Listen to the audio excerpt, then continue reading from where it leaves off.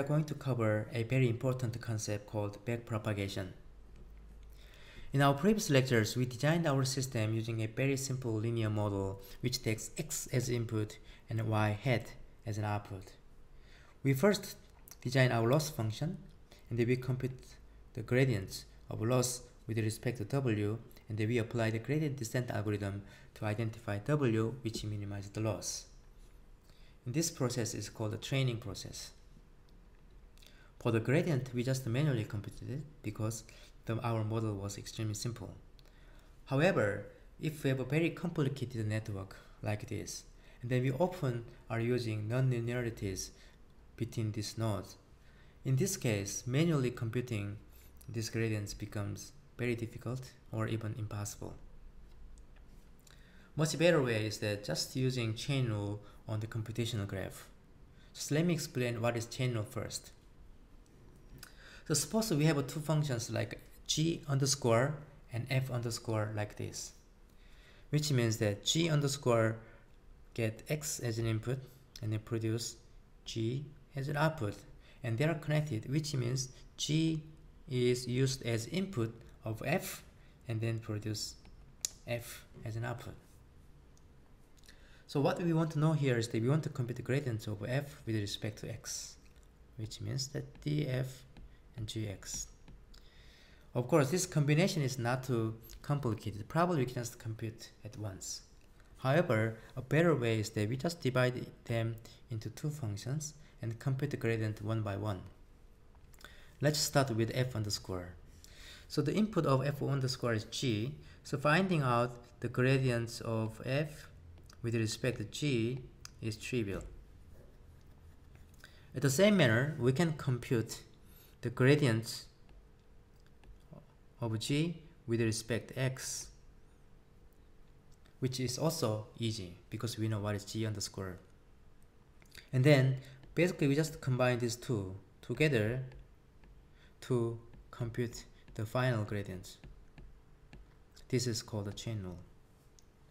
A very nice thing about this chain rule is that, let's say this is connected with many other nodes. Eventually it will produce loss. So our final goal here is that we want to compute the gradient of loss with respect to x. So in this case, for somehow we cannot compute everything together. Then what we can do is that we can compute each gradients and we just combine them. This is called the chain rule and the backpropagation. I'm gonna show you one concrete example. Suppose this is just one node in a big, huge network. There's a function called f which takes x and y and produces s, g. Now of course it's connected with many other nodes and then eventually will produce loss. Now what we want to know here is that we want to know what is the gradient of loss with respect to x. Also same here, we want to know that gradient of loss and with respect to x. But we're gonna apply the chain rule, which means that we can compute one by one. So the first step is that we can compute the local gradients. We know what is function f, so finding out the gradient of g with respect to each input is trivial, so we can compute this and this. And then the second, assuming that we got this value from our previous computations, and then we just apply our chain rule to compute these ones, which is trivial. Like a chain rule, we just can apply this one first times our local gradients. So this is how we're gonna compute one by one. So let me give you a concrete example using real values. So suppose our f, the function, is multiply. So this we call the multiply gate.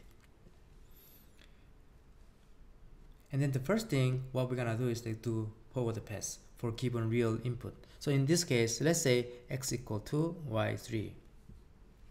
It's a given. And then we just compute all values 2, y 3, so g is gonna be 6. So we just do forward pass and then memorize this value. And then the next step is that we're gonna compute this local gradient. So local gradient is, because we know what is this gate, it's easy. So g is x times y, and then we want to compute this. And then this is trivial, this becomes y. And then the same manner we can compute this one becomes x. So we can compute the local gradient. And then for somehow this one is given.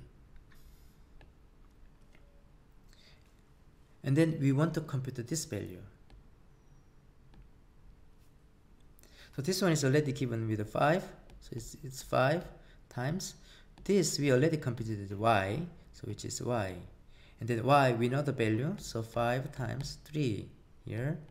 So it becomes 15. In the same manner, also we can compute this value. So this is how we're going to apply the forward pass with a concrete value which is given first, and then memorize the value, and then do backward propagations using applying the chain rule. Let's apply this idea to our model, which is simple linear model. How can I draw a computational graph for this model? The idea is that we just introduce a multiply gate and then get x and w as an input and produce y hat like this. And how about our loss? Eventually what we want to compute is the loss of the gradient of loss. So we have to connect this loss in our graph. So it takes y hat as an input, and then we need another input called y, and then here is the gate, minus gate, and then we do have a square gate. So it's two operations. So we have two different nodes. One is minus gate, one is square gate. First minus gate with y hat minus y, and they will produce value called s. And s will be input of the square gate, eventually become a loss. And then first, we're gonna apply the forward pass for a given value. X is 1, y equal 2. And then w is 1, like our previous example. Then forward pass is trivial. Just we put the value here. X is 1, w is 1, and then time becomes 1, and then now y is given to 2. 1 minus 2 becomes minus 1, and then this square becomes 1. So this is how we're gonna do forward pass. Just compute this value and memorize this value.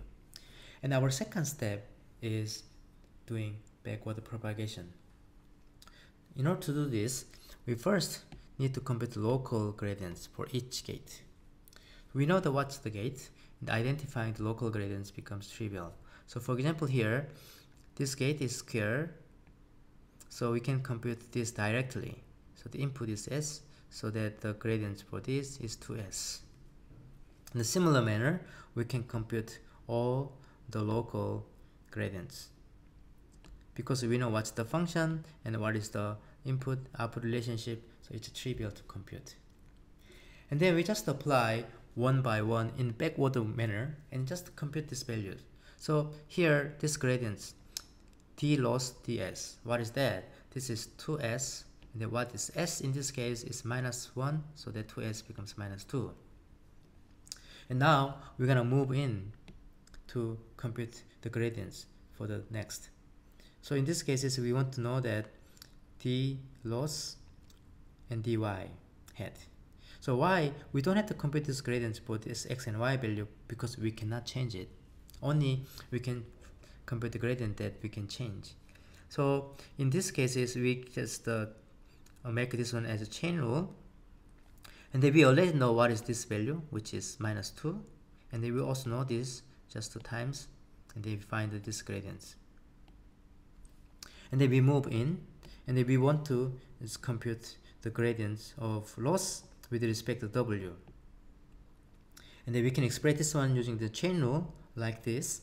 And then here we already computed this one, which is minus 2. And then we know our local gradients, which is x in these cases. And then we know the value of x here. So we just do this, and then we get this minus 2 as our final gradients. And if you can remember our previous example and their result, probably you see these numbers when we compute the gradients manually. When x is 1, y is 2, the gradient was -2, which is exactly the same value using this computational graph and backward propagation. As an exercise, you can try with different x value and then see you can manually compute these gradients using this computational graph and then chain rule. And then now we introduce this bias term here, so we add it on and then see if you can also compute the gradients using this computational graph and then backward propagation. Let's move on to our hands-on section. So very nice thing about the PyTorch is that you don't have to conduct these back propagations by yourself. This PyTorch can automatically build the computational graph and then compute all the gradients for you. Only one thing you need to do is to use just their variable. So first, in order to use the variable, just create a tensor and then use this variable wrapper. And then you cannot just say, oh, I need to compute the gradient, and that's it. And then after that, we just build on some operations on using these variables, and then they're gonna build this computational graph automatically for you. In our example, we are just using this w as before. So this forward function just to get x as input, and then it times xw. This is variable.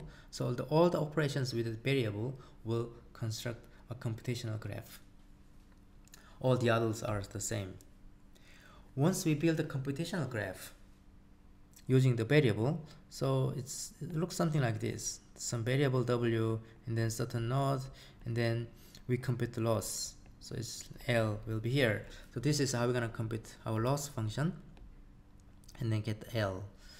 And then because everything here is computational graph, we can call L dot backward special function. And then this is exactly doing the backward operations as we explained, and then compute the gradients of every variable. Then how are we gonna get this loss gradients with respect to w? So this will be stored in w.grad data.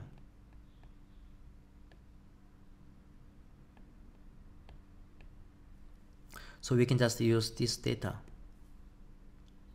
If you want to print out only one value, you can just use like this. Since our w is now variable, usually it keeps the data, the real value as w.data. So updating is w.data minus this alpha, and then this is our gradients that is automatically computed with using this backward function. And then at each iterations, we just initialize our gradients. So this is our entire training process. If you see the output of this program, which is very similar to our previous example using the manual computation. So you can compare this to output. They are actually almost the same. So in summary, using the PyTorch, we can just perform backward and forward and backward propagations very easy. So PyTorch will automatically draw or construct this computational graph as long as you are using this variable. And then we just call this loss function with the input value, and then we'll conduct the forward pass. And then if you want to compute the gradients using this backward, just call this last value .l.backward. Then we will do backward propagation and compute all the gradients. So especially we are interested in this value, the gradient of loss with respect to w. Then this value will be saved in w.grad. And then we can just using this w.grad data, we can update. So the value of w is saved in the data. Now w is the variable. So we just update this data using this alpha with our gradients. Then this is how we're gonna update. It's very simple. Using PyTorch, just they can compute this gradients automatically for us. As an exercise, you can try to implement everything using NumPy or just the pure Python without using PyTorch, so that you can fully understand the concept of backpropagations and this computational graph. And then in the similar manner, you can just compute the gradients with a slightly different model, and then you can try to do manually, and then also you can try to using the PyTorch. In the next lecture, now we're gonna jump into the PyTorch and then fully leverage this PyTorch to build a model.